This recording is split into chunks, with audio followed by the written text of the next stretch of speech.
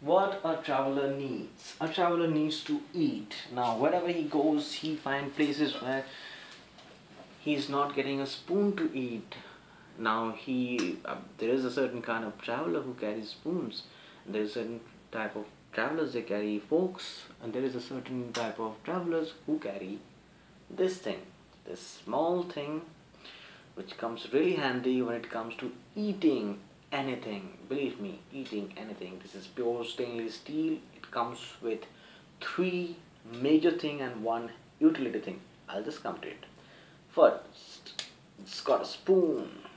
It's got a fork. Now, how will you eat it? It's very easy. You can eat separately. Now, you need to chop things.